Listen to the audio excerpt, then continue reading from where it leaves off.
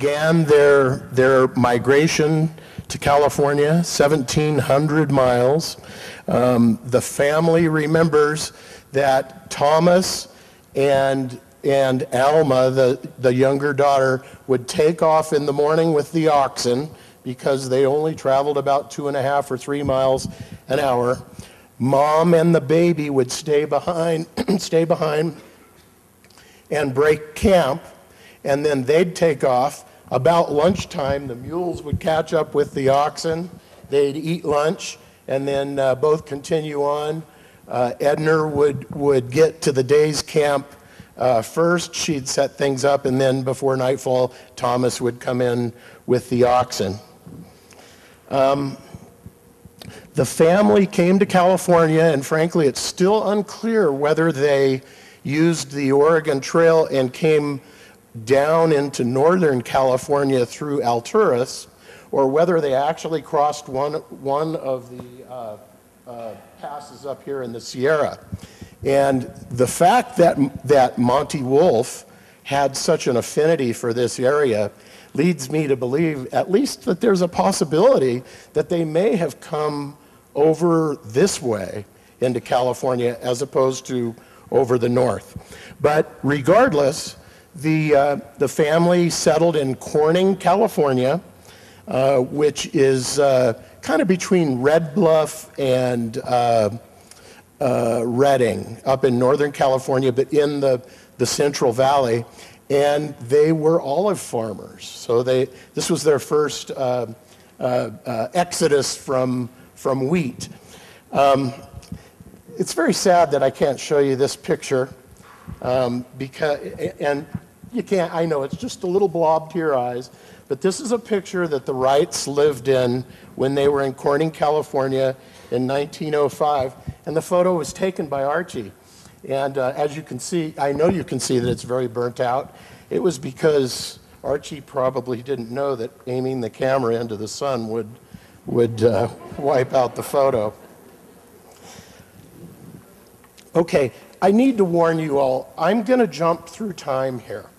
I'm going to try and keep this in a contiguous fashion through his entire life, but a portion of Archie's life, and that's the years between 1906 and about 1918, I'm going to do flashbacks to those years as we go through this. So please bear with me when I say we're moving from this year, now we're flashing back to this year. It'll make sense later.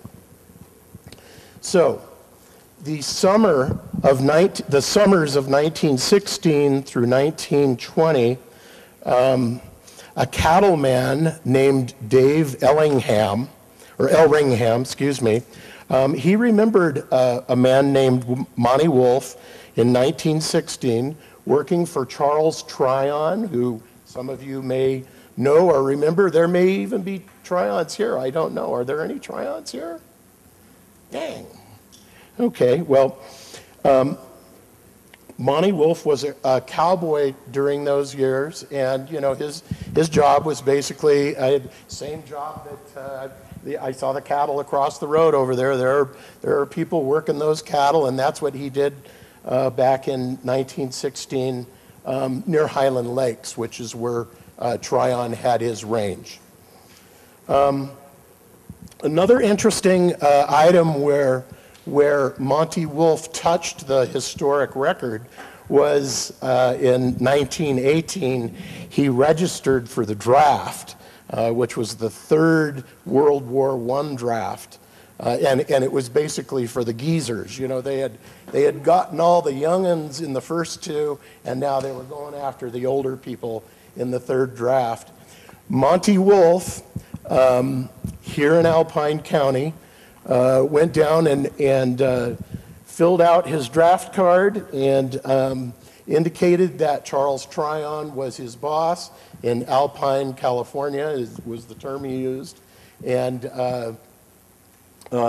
he also mentioned that he lived in the town of Tuolumne, which was kind of a new one for me. So During that same period of time, I mentioned summers, 1916 to 1920. He's up in the mountains in Alpine County. He's a cowboy.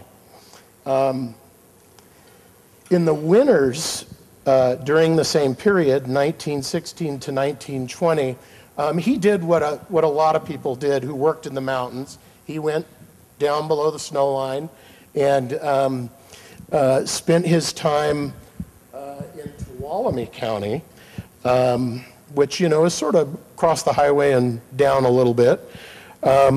But the interesting thing is that the part of Tuolumne County he was in was not the Sonora side, which is really easy to get to, but it was the side of Tuolumne County on the south side of the Tuolumne River, which, if any of you have ever driven to like Yosemite, it's kind of an odd place that's very difficult to get to. At the time, he was still using the name Archie Wright. When he was down in Groveland, he used the name Monte Wolfe. When he was up in the mountains, this was a very common thing for this man. He had a different name for every community that he lived in, and he never broke the rule of being this guy here, and this guy here. He was very careful about that.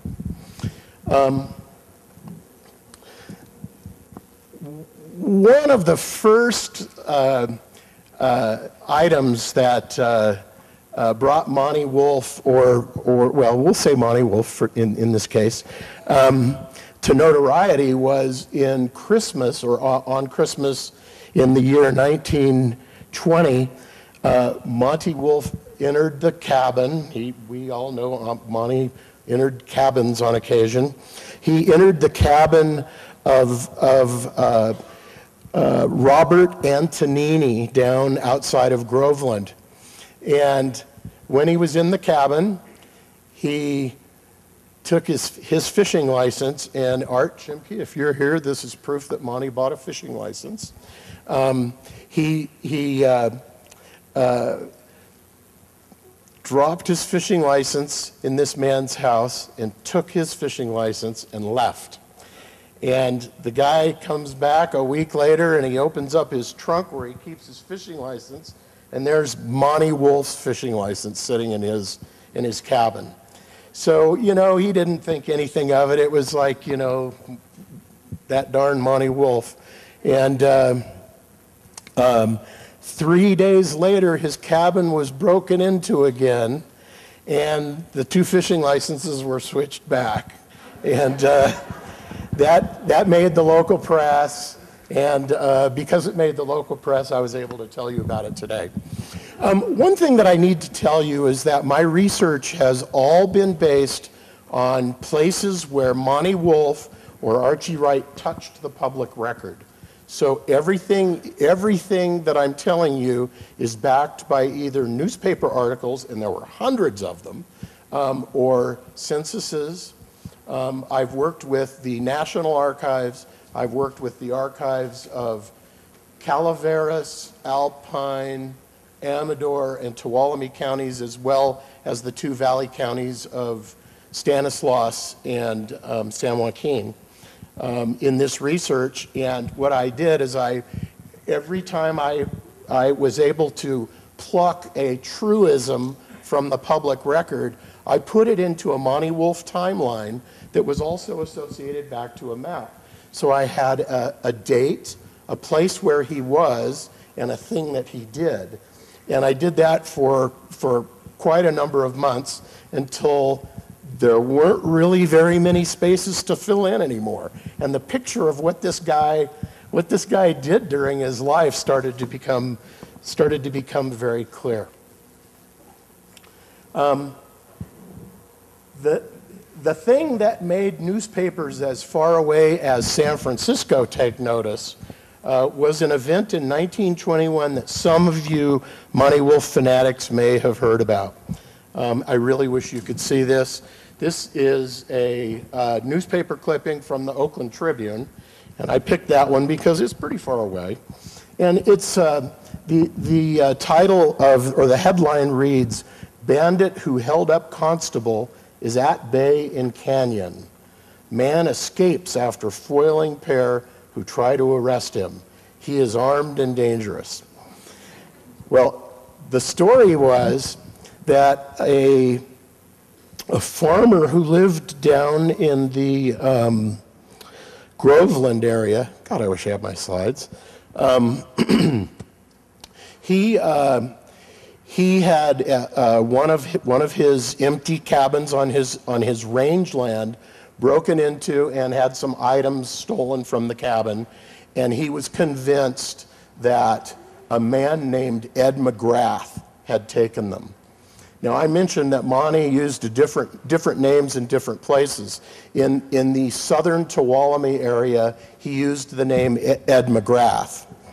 And there was, in those days, they didn't have a sheriff working that part of the county. They had constables. You know, each little community had a constable. And Constable Billy Schmidt, whose name will go down in infamy, took the farmer, Mr. Hadley, out to where they thought Ed McGrath was. And I don't know if you're familiar with that part of the county, but the Tuolumne River is in a really, really deep gorge that's probably 2 miles across and about 2,000 feet deep. And it really is a barrier for people that want to cross. What happened was they found Monte Wolfe where they expected to find him, on a piece of property.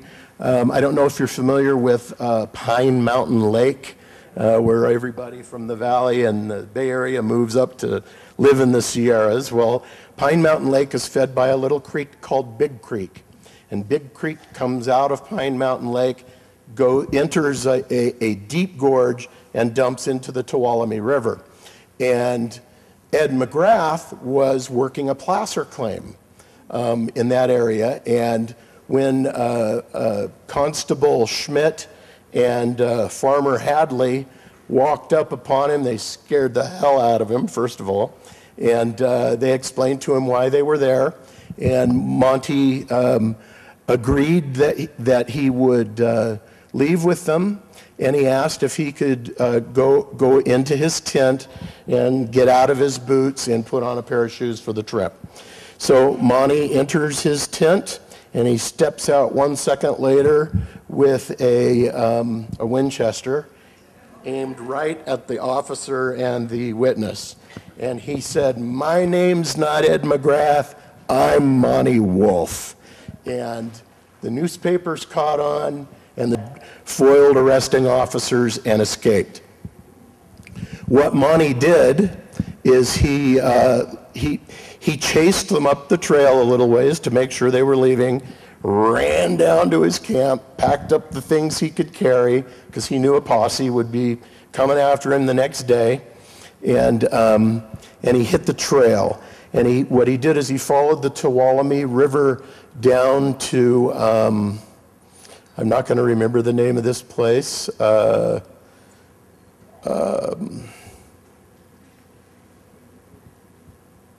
It's not there, and it's one of the ferry crossings across the Tuolumne, Ward's Ferry.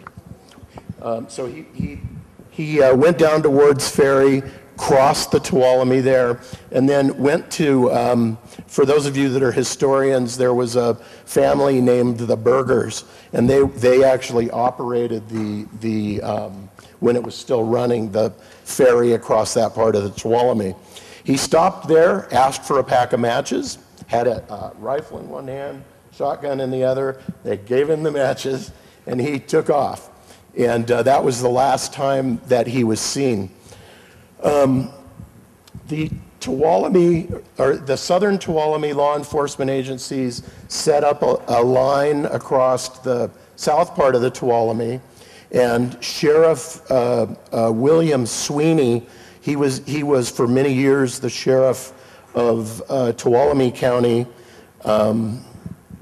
in Sonora. He set up a line to block Monte Wolfe on the other, and that was the last time that he was seen.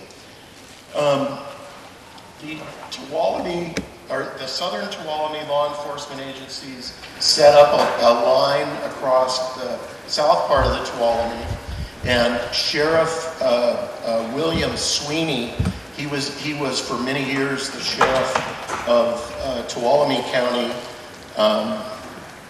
in Sonora. He set up a line to block Monte Wolfe on the other side of the river. And their plan was to cut him off before he made it into the mountains. And as the newspaper articles, which I was going to show you up here, each one of them, as the newspaper articles described, he was able to hide his trail to such a degree that the hounds that were coming after him couldn't find him. And what Monte Wolfe did that year is he traveled up the Clavey River, which is in Tuolumne County. It's the first river south of the Tuolumne River. So it's actually a tributary of the Tuolumne, but it's a little bit further south into the county. He made it up into the mountains. They realized that they had lost him, and they set up a line at the snow line. And as the newspapers described it, no man can survive in the mountains alone during the winter, and that we're going to keep this line in place because he's going to come running out and we're going to nab him. And they never saw him again. What Monte did is he traveled about 20 miles upstream in the snow, and he went to a place called Bell's Meadow, or Bell Meadows, which you may have heard of. There was a cattle range cabin there. He spent the whole winter in that cabin. The cabin had some food, he ate it all. He also shot several deers and probably ate venison while he was there. The reason I mentioned the deers is because he left a large pile of deer hides there. And this was for Monte Wolfe, leaving skins or hides behind was a kind of a calling card to say Monte Wolfe has been here. And he also placed value on those. When the newspapers covered the article, they made it read like he came in here and he left a bunch of skins. We don't know why, but he was making a statement. Well, that year, 1921, a man named Archie Wright entered the wilderness, and a man named Monte Wolfe came out. Archie Wright was never seen or heard from again, and Monte Wolfe never, ever used that name, or if he did, he shared it in confidence with somebody who took it to their grave. So, I just did about 6 slides. Meanwhile, up in the Palouse. The Palouse, for those of you that don't know, is a large wheat growing region that sits on the border of western Washington and eastern Washington and western Idaho. And if you look at the satellite photos of the Palouse, it's sort of like the Central Valley. It's a big green spot that you can see from space. Well, Archie's family had learned that there were opportunities for homestead up in the Palouse. They were still living in Corning. They decided that they were going to go for the Palouse. So again, they loaded up the wagons and the kids, sold off what belongings they couldn't carry, and traveled from Corning, California, up to the Palouse in eastern Washington, where Thomas was able to purchase land based on the law of 1820, I believe, which stated that if there's a public land auction and land doesn't sell in the auction, it can be sold for $1.50 an acre. So Thomas's father, this man who had lived in 10 places during his life, chasing the golden opportunity of large profits of growing wheat, They left for the Palouse and lived up there for the rest of their lives. However, Archie Wright decided to stay in California. I mean, we all know that. Now, Monte Wolfe is still invisible here in California. He's still a bandit running from the law.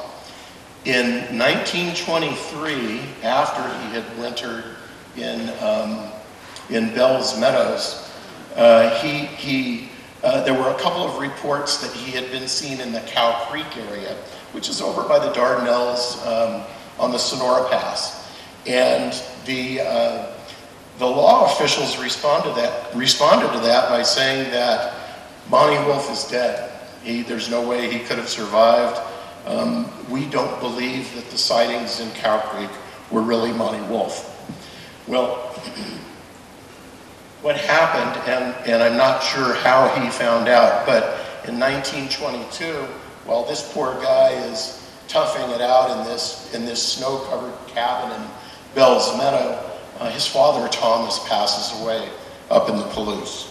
And somehow he gets word, and while everybody is looking for him down here and waiting for him to come out of the mountains, he, in the meantime, had traveled up to the Palouse and spent about a year and a half up there with his mother and his sister and brother after father had died.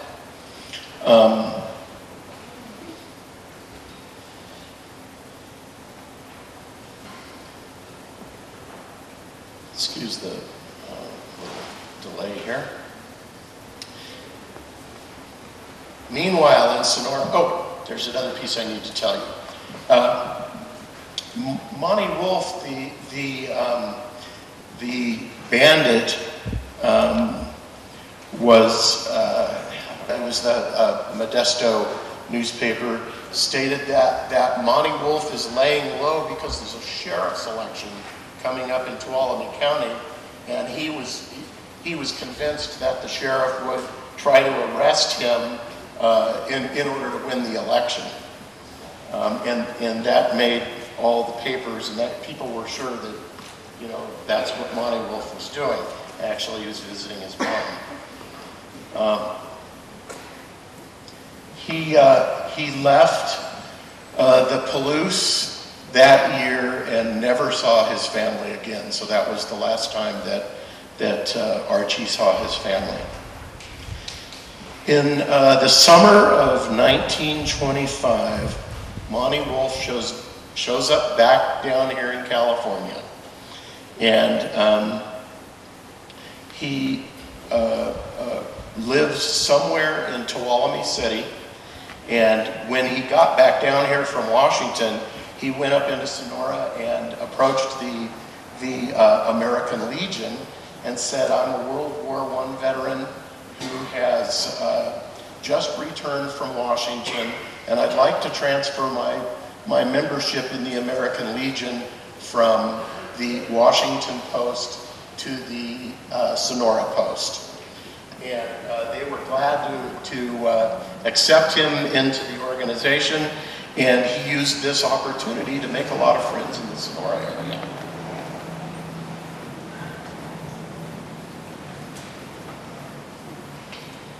In 1925, Archie had a very close call.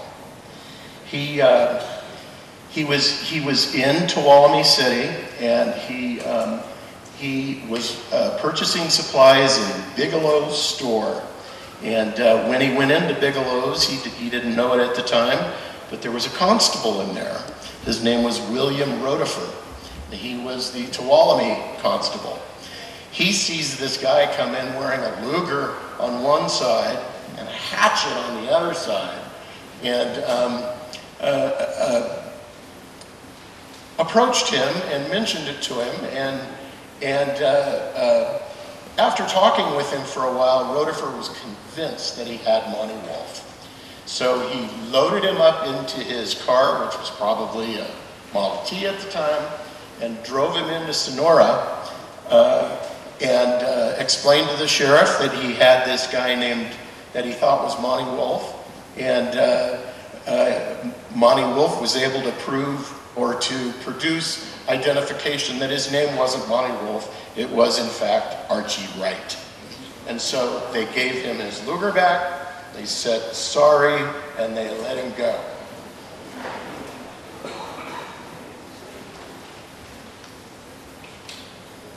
Christmas of that year, Archie Wright leaves Tuolumne, and he had decided that he could make a lot more money trapping pine marten, winter weasels, foxes, and other fur-bearing animals. Remember, we're not in the Depression yet, but we're in the years approaching the Depression when the fur trade in North America was at its peak. Everybody wanted furs. And you could, during those years, get anything from $5 to $50 for a pine marten fur, depending on how it was prepared and where you sold it. Archie left Tuolumne on Christmas. He traveled up the Calaveras River again, and he had left note with his friends in the American Legion that he was going on a trapping run near the Quilty Mill, which isn't there anymore, but it was a a stamp mill for stamping gold ore that had been there from the earlier century. He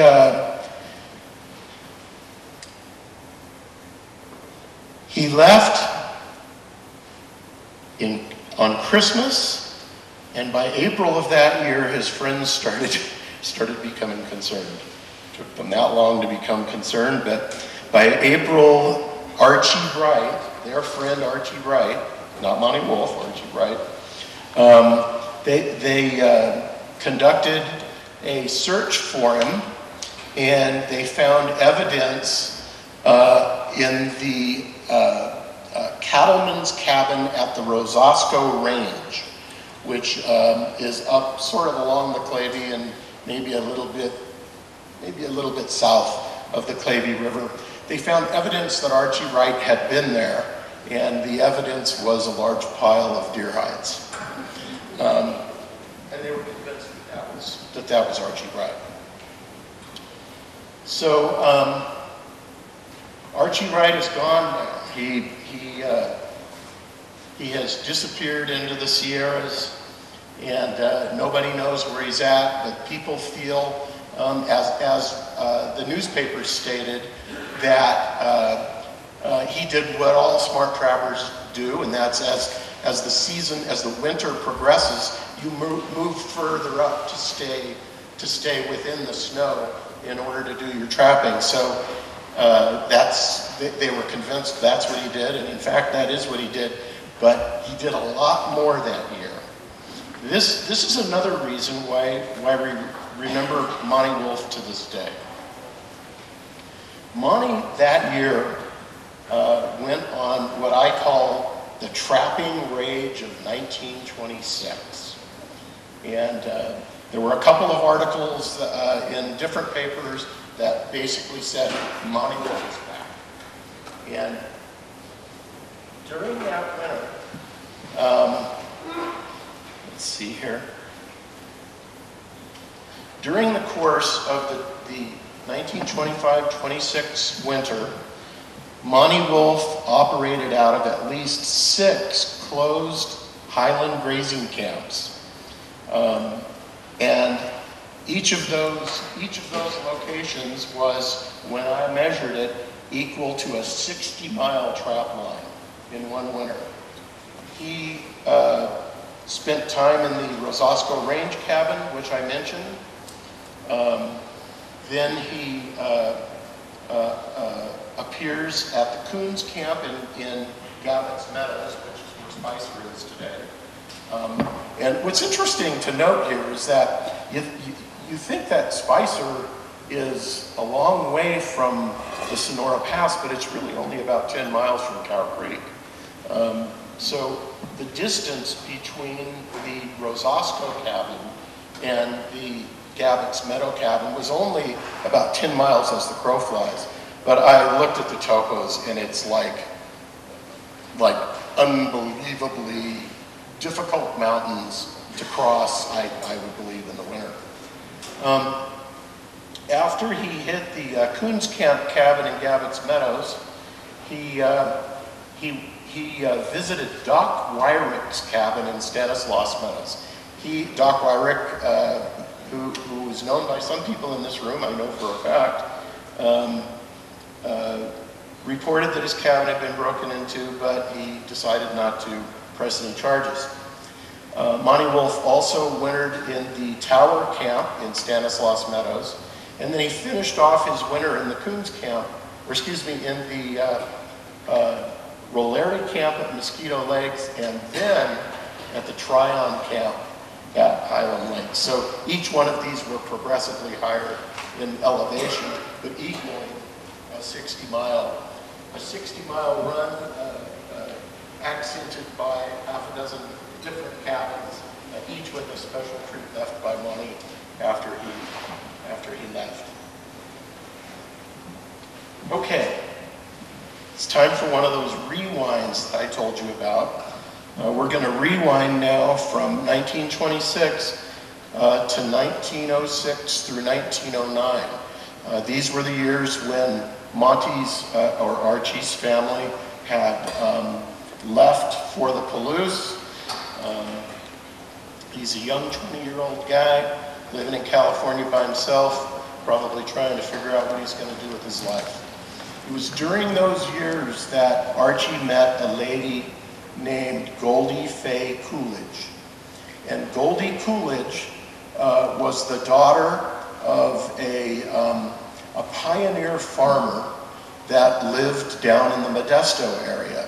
And like Monte's family, the Coolidges got to California by making several itinerant stops along the way. They came through, they farmed for a while in New Mexico and then came up here. The difference was, though, that the Wright family was very poor and the Coolidge family was very wealthy. Goldie Fay was the eldest of 8 children, and by 1909, Archie Wright is married to Goldie Fay Coolidge. Something nobody has ever heard before outside of this room. I'm going to fast forward again to 1927. Sorry about that. The title of this slide is "A Complaint is Finally Sworn." Until 1927, there were no complaints against Monte Wolfe.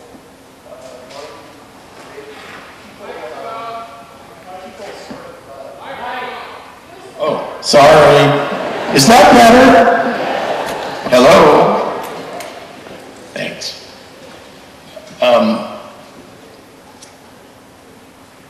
In 1927, a complaint was lodged in Tuolumne County by a gentleman named Chauncey Alexander, who in my book is sort of a famous Monte Wolfe celebrity.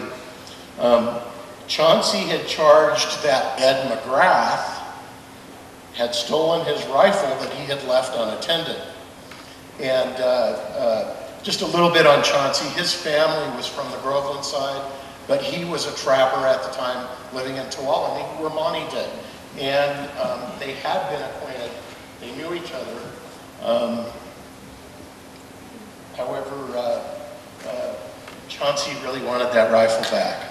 He was not happy at all about losing his rifle. In September of 1927, Monte Wolfe, using the name Monte Wolfe, was the most wanted man in Tuolumne County. Now, one thing I didn't mention earlier, because I'm jumping all over the place here, is that I mentioned that Monte was lying, that they thought Monte was lying low because there was a sheriff election coming up. The thing I failed to mention was that Sheriff Sweeney lost that election, and it was due at least in part to the fact that he couldn't bring this bandit in. And a new man became sheriff down in Sonora, and his name was John Henry Dambacher III. And the Dambachers are a pioneer Columbia family. They were of the first families to move into Columbia. They were very well known and continue to be very well known in the Sonora area. Jack Dambacher was highly respected by the community because he was a guy that would protect the people of the community from outsiders, and he drew the line at the law. And people knew that even if they were his good friend, that they'd still be held liable if they broke the law. During the year of 1927, Dambacher and his people were, the majority of their focus was on prohibition, illegal prohibition alcohol and gambling. That was a big problem in the Sonora and Tuolumne County area during the prohibition.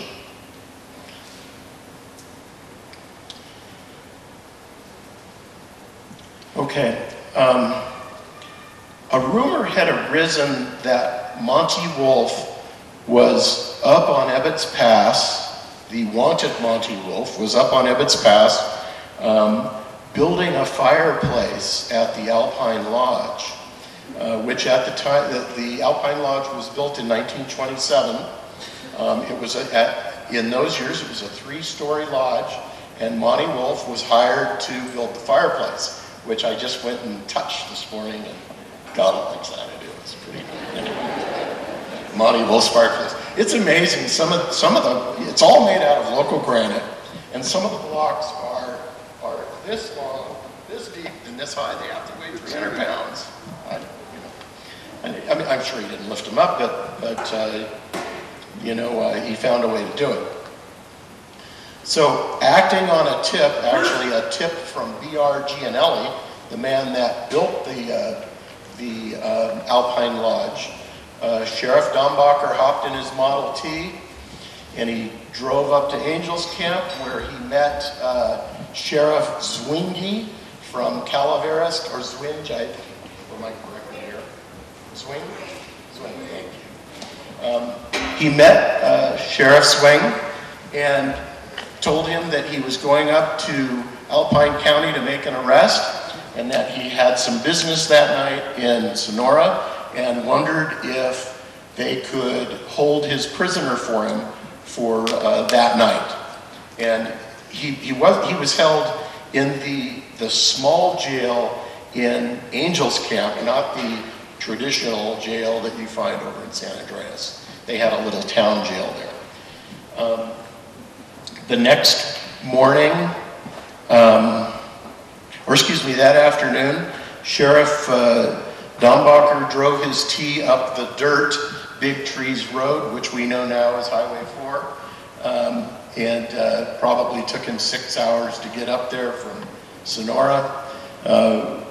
When he arrived, he met with the Alpine County Sheriff, whose name was Brown, and I will remember his first name in a while.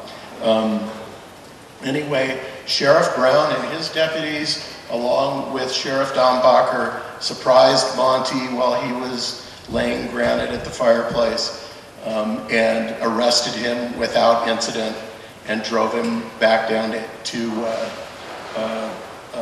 Angels, where he spent that night. The next morning, Sheriff Dambacher sent a cab from Sonora with 2 armed officers to pick him up and bring him back to Sonora. So Monte Wolfe's busted. But before we go on, we're going to rewind to 1909. This time we're going to talk about Monte's first brush with the law. After marrying Goldie Fay, Archie was arrested and convicted for second-degree burglary in Stanislaus County. I made every attempt in the world to get the records of that trial, and as it turns out, all of the microfilm down in Modesto is all mixed up in a box, and it would take a lot of hours and time for them to find them. They were able to find some of it, and I got that, but the specifics of why he was arrested are still unclear. However, there are two things that are clear. Number one, he was convicted for second-degree burglary, which lawyers in the group can probably correct me, but I believe second-degree burglary is a burglary that it happens during the daytime when nobody's home.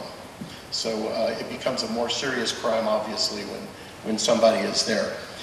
There was an old one-strike law in those days that basically meant that Archie was going to spend time behind bars. He appeared in court on November 11th, 1909. He appeared in court without counsel. He pled guilty as charged and was sentenced to 18 months in Folsom Prison in Granite, California. I love it. They call it Folsom now, but they called it Granite for a while, and then they changed the name to Repressa. Interesting. Anyway, I know you can't see this, but maybe you've seen it before. This is Archie Wright's mugshot taken the day that he was checked in to his hotel in the big house in Sacramento or Folsom. And he was 23 years old at this time, handsome young man, with some distinctive moles on his face and some distinctive other markings that allowed us to compare this photo to newer photos that were taken in the more recent past. Okay, jumping forward again. We know Archie now has been busted. He's in Folsom Prison. Meanwhile, in 1927, up in Sonora, the attorneys started doing some positioning. Let me see this first. During the preliminary examination, which is, the very first part of the trial before they decide how they're going to move forward with the trial, it was disclosed that, or let me put it this way, the judge reduced the charges from felony to misdemeanor because, as they put it, because of the manner in which Chauncey Alexander's gun had been taken. So I still don't know what that means. There's some more research there, but most probably Chauncey left his gun sitting on his front porch or around somewhere, and Archie saw it and needed it, and took it.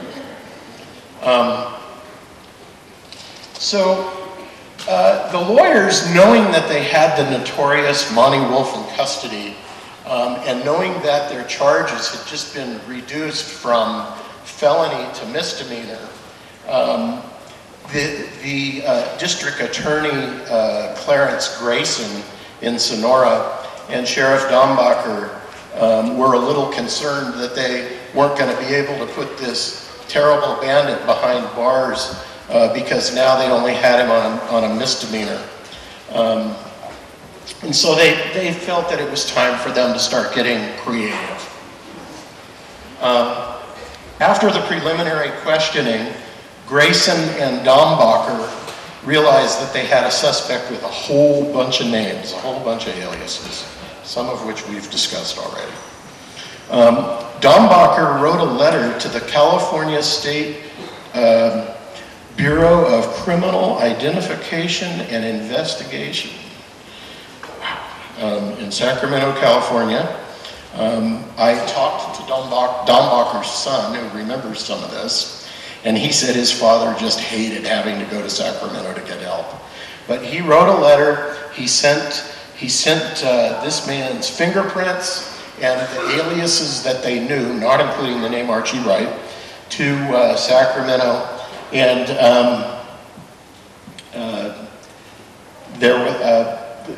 the State Department of Criminal Identification began the process of trying to identify just who this Monte Wolfe guy was. Let me see here.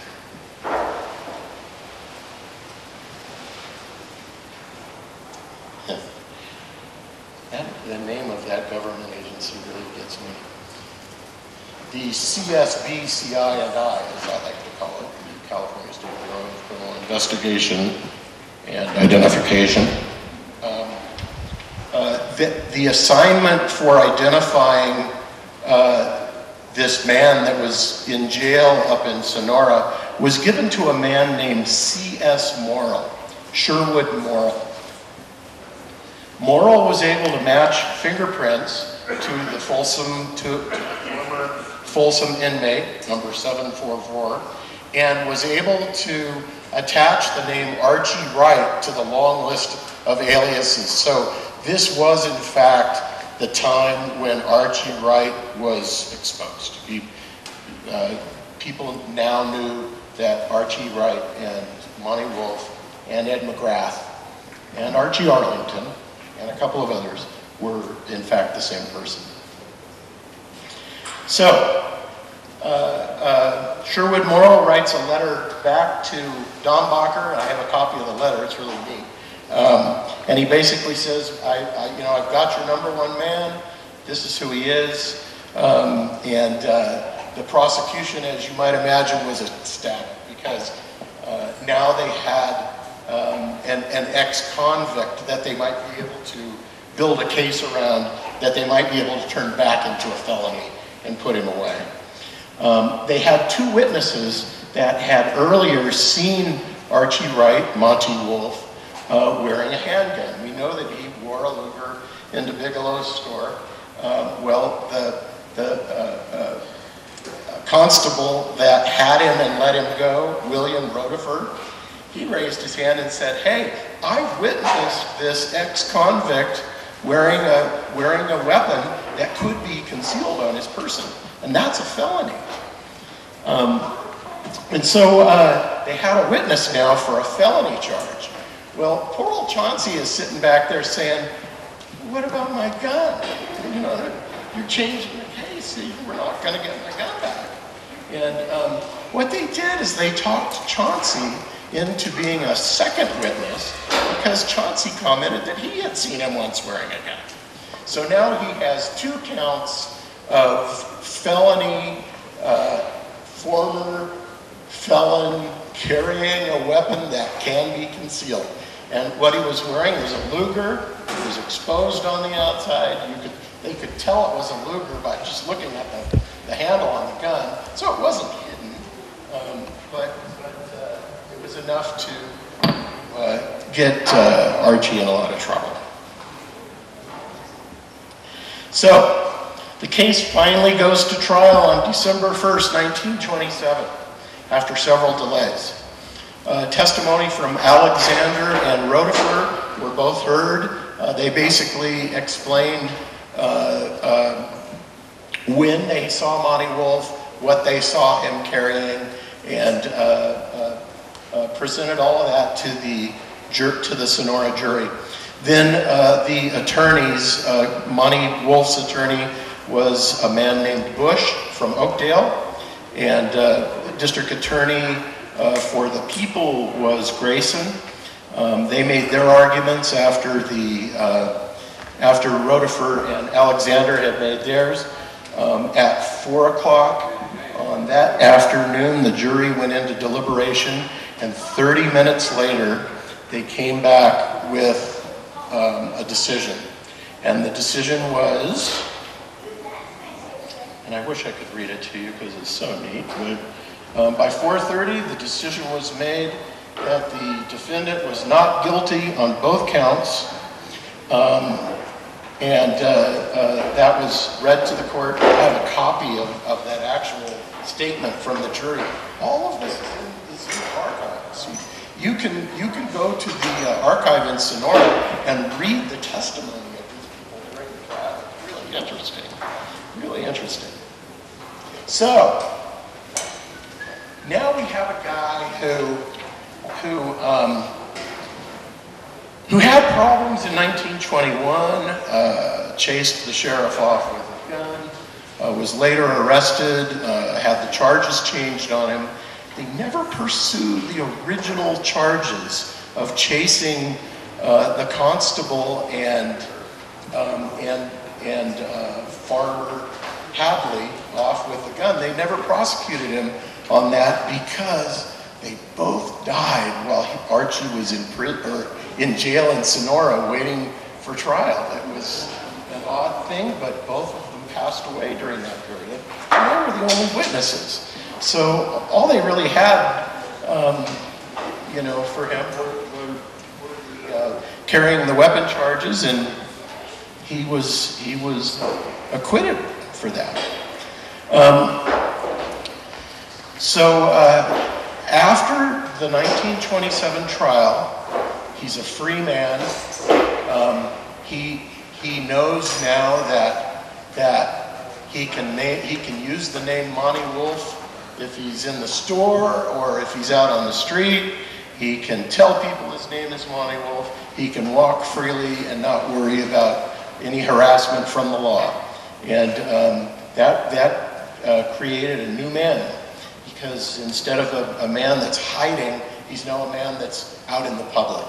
And actually, this was the Monte Wolfe that we all learned to enjoy and hear stories about that lived back down here in the canyon.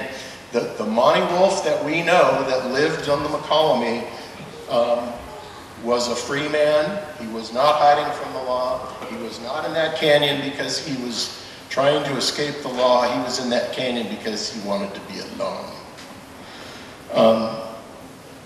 Monte left Tuolumne County forever, although we do know that he went back over there slipped over the border up here actually, and he did a couple things up there, he came back here to Alpine County, where he had started as a cowboy in 1916 to live the rest of his life. Well, a free man needs a home, right? So Monte Wolfe, because he had been working up in the Tryon camp near Highland Lakes, he was familiar with that part of the mountains, and he was familiar with the canyon of the North Fork of the McCallamy. So sometime after he left Sonora, probably right after, he built his upper cabin about 5 miles down the McCallamy River from where the McCallamy crosses under Highway 4 up at Hermit Valley. Some of you may have been to that cabin. I know I was there as a young man and actually slept inside of it. The upper cabin was, as you may know, it was all built with 18-inch diameter logs. Monte did it by himself. He probably built ramps and used ropes and peavies to pull the logs up. And when he finished, he coated the entire exterior of the cabin with cedar shakes that he had cut himself. He was a real shingle cutter. I mean, you see that in his lower cabin too, actually. And the fact that his new cabin was on government land really didn't bother him very much. He knew that nobody would bother him. Nice picture of Monte Wolfe standing up at his upper cabin. I know you can't see it, but here it is. I really wish these slides worked. Okay, here we go again. Rewind to 1912. Archie and Goldie Fay raise a family.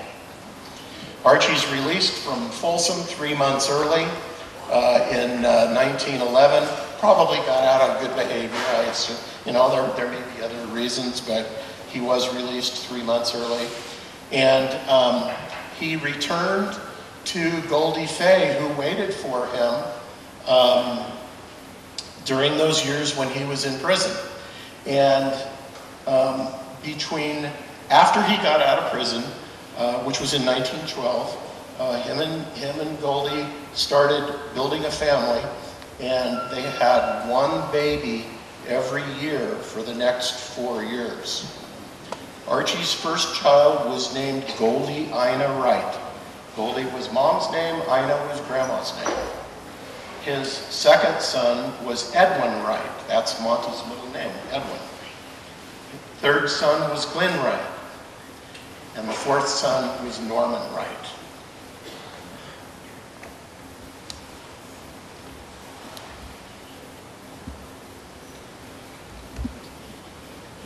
Around 1916, something happened in their marriage. Don't know what it was, we'll probably never find out, but we know that Monte and Goldie Fay split that year. Goldie Fay married another man and had a child by him in 1919. So she raised Archie's 4 boys plus the son of her new husband. And she changed their names from Wright to Mills. And this was when Archie retreated to the mountains to spend the rest of his life living the lonely life of a recluse. Nice photo of Archie's kids that you can't see. Sorry. And I am writing a book, by the way, and the photo will be in there, and it will be nice and clear. Okay, fast forward to 1932. 1932 was an important year for Monte Wolfe. He had built his upper cabin, and he was at that cabin early in the summer of 32, burning out a rattlesnake nest that was near his cabin. He had this thing about rattlesnakes being too close to his house, which I guess I would too. And so he stuffed a bunch of brush under the rock and lit it on fire.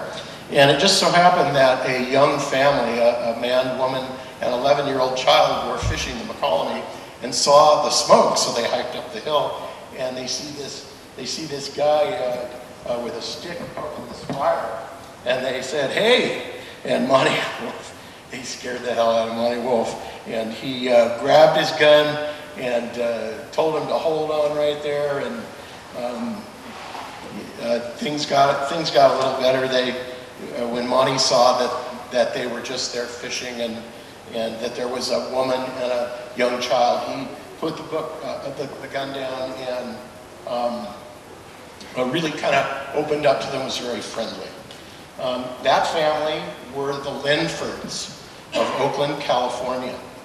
And the Linfords became steadfast friends of Monte Wolfe from 1932 until he disappeared in 1940.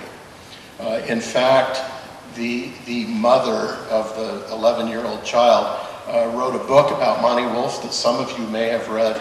There have been a couple of books, but that particular book is very authoritative when it comes to understanding the personality of the man.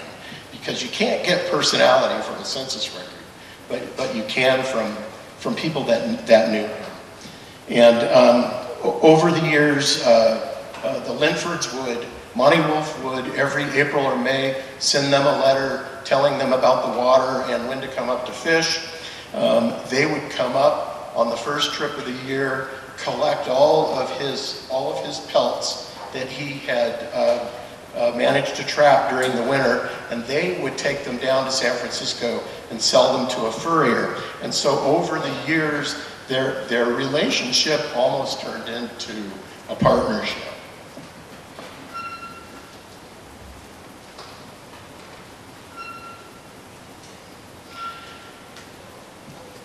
In 1934, the summer of 1934, Monte Wolfe was concerned because that was when they were starting to pave the Big Trees Road out here. And he knew that a paved road would bring more people into the canyon. He wanted to be alone. And so he started at that time looking into building another cabin much further downstream in the North Fork Canyon. He also had the upper cabin, as you may know, is at a pretty high elevation, and in the wintertime it pretty much was covered every year. So while it worked well as a place for him to skin animals and all of that, it was only about 10 or 11 feet square, and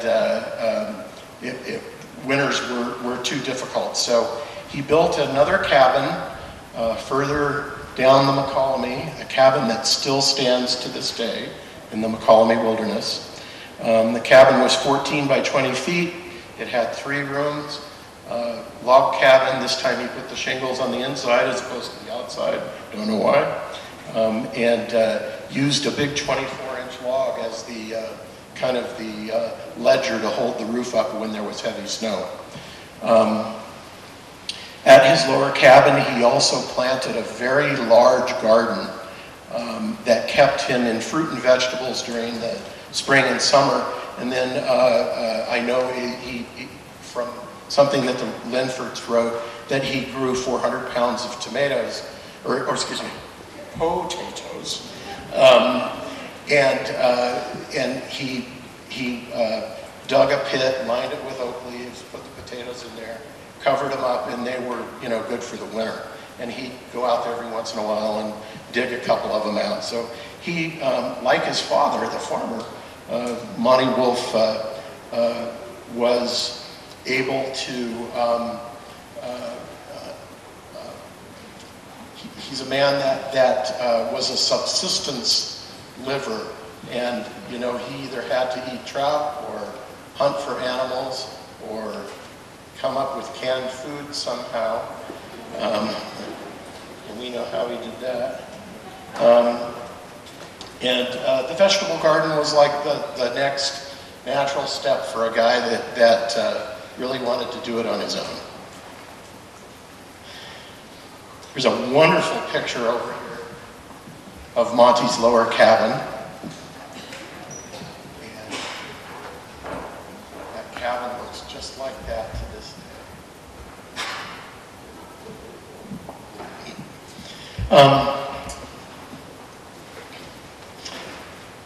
1932 to 1940. If you do the math, in 1936, Monte Wolfe was 50. So he was in his late 40s, early 50s during the 1930s. And he kind of, during that time, he was really no longer breaking into people's cabins. He was setting his trap lines between his 2 cabins, as opposed to between other people's cabins. And he started hanging out in Tamarack and selling his services as a fishing guide during the spring and summer, and during the winter he would guide hunters.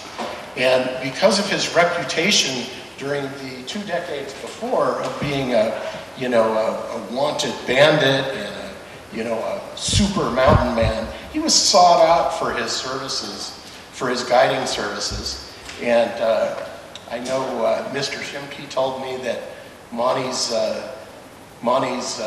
typical statement was $3 a day and guaranteed fish. So if you hired Monte, he would carry all your gear and he would promise that you would bring fish home. During that period, Monte Wolfe really basked in his past, and people knew him. He was always surrounded by people. He was always surrounded by people who wanted to talk to him. I know there's a story that Mr. Shimke told me about Monte Wolfe being up at Tamarack, waiting outside the store, and a busload of women from the all-girls Mills College in Oakland arrives at Tamarack, and the girls start getting off the bus, and he was charging 5 cents a piece for his autograph. So they all knew who Monte Wolfe was down there.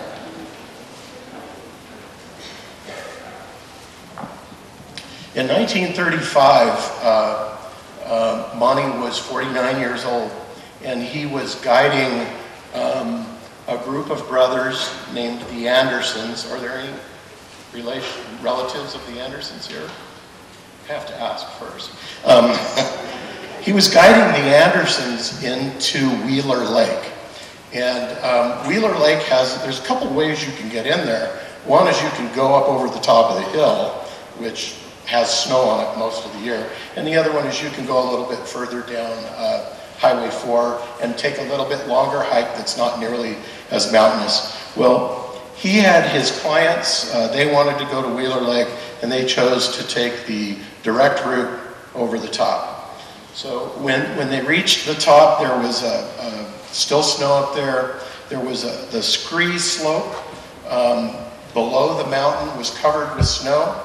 And he sat down on the snow and he told the Anderson brothers to pay attention because this is the way you do it. And Monte started sliding down that hill. He sailed off over a ledge, landed on the ground, fractured his left leg in 2 places. He wanted his $3 pretty bad, so he told the Anderson boys to go right over to that lake. That's Wheeler Lake. You guys fish, I'll be fine. So here's a guy with his leg broken in 2 places, laying on the trail. The poor guy was there for 4 hours before one of the guides from Alpine Lake found him and was able to bring some additional help in. And they carried him out on a stretcher that day. And he spent a little bit of time living in one of the tent cabins up near Tamarack, which I'm sure is long gone now. And then, he went down to San Andreas to the hospital, got his leg fixed, stayed down there for a while, hated it. This guy who's used to eating biscuits made out of bear fat didn't do well in the hospital. So when he was released, he came up. A friend of the Linfords had a cabin over in Santa Cruz, and they offered that to him for his recuperation because there was no way he could get back down to his lower cabin. So he spent a couple of weeks there, couldn't stand it, wrote a note saying, I got to get back to my Sierras, as he called them, and he cleaned the cabin up, filled the wood bin with wood, kind of a Monte Wolfe thing. This time he was doing it for a personal friend, and he hitchhiked back up here to the mountains, and decided as fall was approaching that he still really wasn't ready to make the walk down into the canyon. So he had known Jack and Doreen Connell. Is that right? Doreen Connell? He knew Jack and Doreen Connell at Camp Connell, and they fixed him up with a small cabin there, and he spent from Thanksgiving until the middle of January there, including Christmas. And during that was the first year that the Connells were keeping Camp Connell open in the wintertime. Before that, it was a summer resort.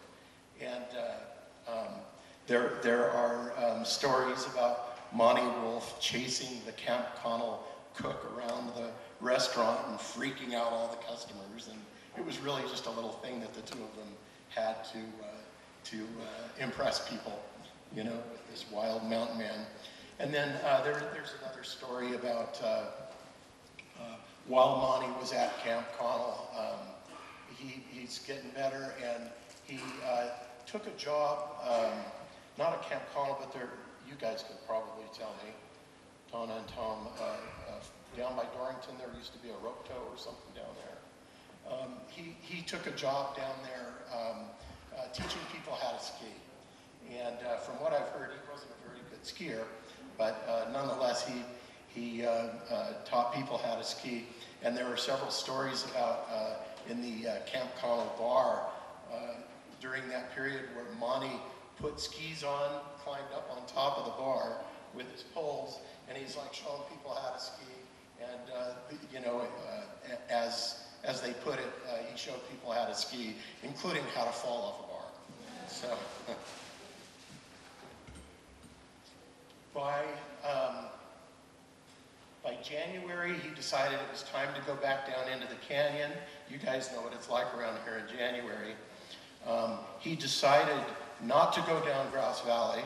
He decided not to go to Hermit Valley and go down. Instead, he decided to go that way, which is over some pretty nasty terrain. He climbed down into Underwood Valley, which some of you may be aware of, and then below Underwood Valley is almost a straight granite cliff down to the river. He slid down there and made it to his cabin. Evidently, he later complained that the snow was so deep that he had to kind of trudge his own trail through 4-foot deep snow to get down there. Yeah, it was amazing. Okay, that's it for the story of Monte Wolfe, but there is more. If I can find it. Yeah, this looks familiar. I'm going to skip it. Okay. While I was doing this research about Monte Wolfe, I was just blown away by the number of really strange coincidental things that I found out while I was looking into Monte's past. So this is called odd coincidence number 1. Are there any Shimkees in the audience today? Can I see hands? Got some Shimkees over there? Okay, well,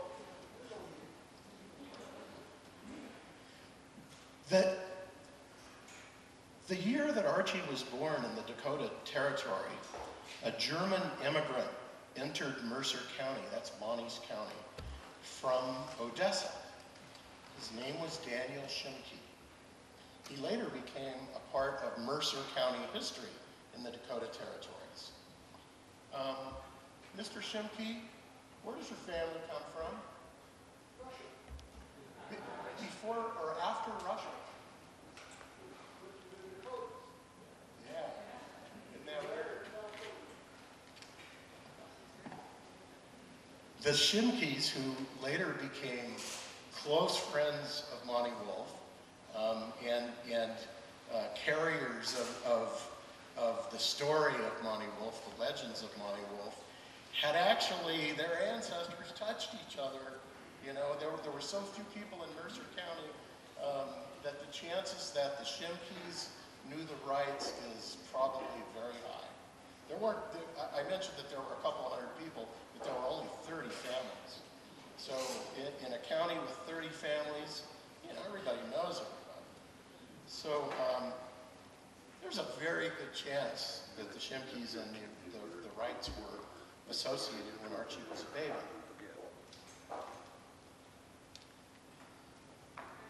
Odd coincidence number 2. Archie's wife, Fay Coolidge, her grandfather was the brother of Calvin Coolidge's grandfather. That means that Archie was the second cousin of the 30th president of the United States by marriage. Pretty weird, huh? It's true. The Coolidges told me that. And then I went on the Ancestry and dug and dug and dug and dug, and I found the connection. God, I wish I could show you this on the projector. Odd coincidence number 3. Monte Wolfe's 1918 draft card. Name, Monte Delmar Wolfe. Let's see, residence, Tuolumne City, California. Age 36. I'm sorry, I don't do this a lot. Birth date, April 20th. Place of birth, Canada via Great Britain. Occupation, prospector. Employer, Charles Tryon, Alpine, California. Father's name, Thomas Wolfe. he's from Nelson, British Columbia. Well, because this came from 1918, and it was my belief that in 1918, Monte Wolfe was mainly hanging out down there in Groveland. This was a real surprise to see that he was on. I lied, that's not really the end. There are actually two more things here. I'm not sure how I'm going to do this. I mentioned that Archie Wright had a brother and a sister. They both married and had kids, and those kids had kids. I've talked to them all. Alma, Archie's sister, had a daughter named Nina, and Nina would be Archie's niece, and Nina's 97 years old today. And when I told her about Archie Wright, she cracked up. She thought that was the funniest thing she ever heard. She was the source of a lot of my information about traveling westward in a wagon. She told me about the oxen and the mules traveling at different speeds, and it's just a pleasure to speak with her. Archie's brother, Arthur, also had two kids, and their kin are also living, and they're a growing family of Wrights up in the northeastern part for you guys, part of Oregon, in a town called Enterprise, which is a really beautiful place. And they're all kind of blown away by this story as well. Okay, baby, here it comes. Archie had 4 children: Goldie, Ina, Edwin, Glenn, and Norman. They've all deceased in the recent past, which is sad because they would have been a college of knowledge in this research. Glenn did have a son, Archie's grandson, and unfortunately I haven't found him, but we know that he's living somewhere on the East Coast. Norman had a daughter named Norma, and she had a daughter named Alexis.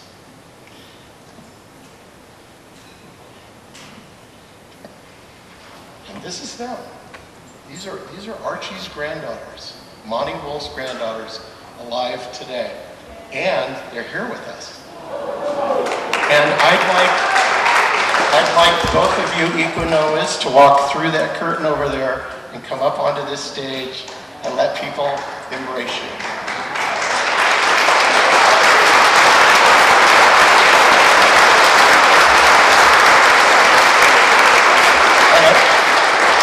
They really don't want to do this.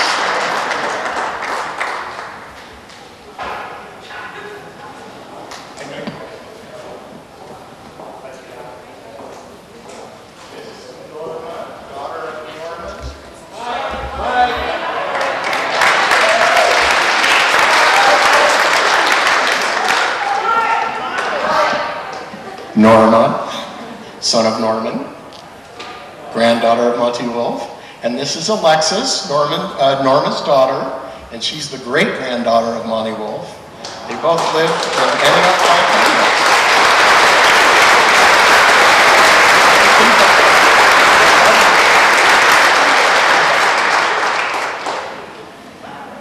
That's it, folks. If they live today, there is another part to this. I need to say this. After Archie and Goldie split up, Goldie and the kids moved to Stockton. And the kids were all born and raised in Stockton. They went to Stockton High School, and never knew about Daddy. But their granddaughters know, and they're back here today where their grandfather and great-grandfather left us 70 years ago this year. Okay, in closing, I'd like to thank a couple of people here, and I would like them to step forward to receive a little token from me. Art Shimke, are you in the audience by any chance? I know you are.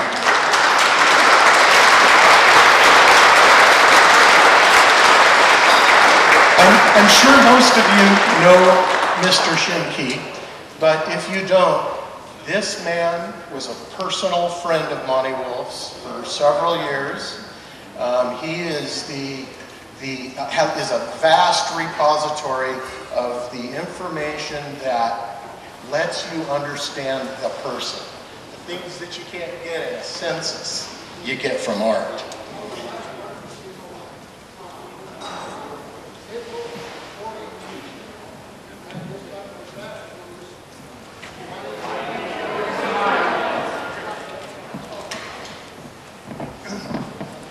In April of 42, we just finished taking the snow surveys, and we was at Lake Alpine, and we was getting ready to leave. And I looked up the window, and I see this black Cocker Spaniel dog looking down at me, and I says, "Oh, here comes Monte." Sure enough, there he came, and he spent 3 days with me. I fattened him up a little bit. He was pretty hungry. And when he left, he didn't have snowshoes, he didn't have skis. He was chest deep in the snow, waddling through. And I said, "Man, you must be crazy." And I went with him to the top of the ridge, and he went down the, not Wheeler Ridge, but, the other one, I can't think of it right now. But anyway, that's the way he went, took him right down to Camp Irene, to where his cabin is. And that was the end of him. He never surfaced again, ever. And after the war, Sheriff Brown came over and visited me, and he wanted to know if we had a kind of an argument or something, and I said, "No way."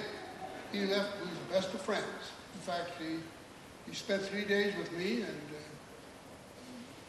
he was, in good shape. But the way he packed heavy loads, it wouldn't surprise me that he had a heart attack. And he's probably down in that brush someplace. And one of these days, somebody will find an old belt buckle or something, and when you do, you'll find the bones of that little black Cocker Spaniel right there too. That dog never left him. But anyway, like I say, all I know, he never alluded to me that he ever was married, or that he even had a brother or a sister, or anything. He was more interested in what he could get to eat. The Linfords that knew him so well knew him as Ed Pratt. Yeah. No. But anyway, he never told me anything about any other names except Monte. That was his money. But anyway, he would trap a lot, but he was very specific. He didn't want anybody trapping in his area. And Jack Bland from Groveland, he was a very good trapper too, Martin. And he got a cabin at Mosquito Lakes, and he was trapping there. Monte come down, and he kept telling me he's going to kill him. He says, "I'm going to kill him." He says, "You should help me." He says, "He's in your territory too." And I said, "Monte, he can trap any place he wants. I don't give a darn."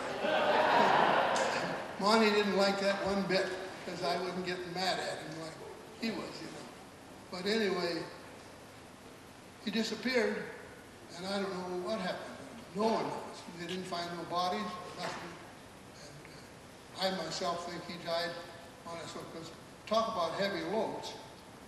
Me and the Lombardis were hunting down at Grouse Canyon. And it was towards evening time, we were sitting around the campfire drinking coffee, and pretty soon here comes Monte up this McCollum. He had a big pack on.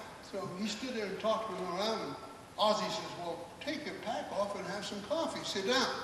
When he took it off, that pack went thud.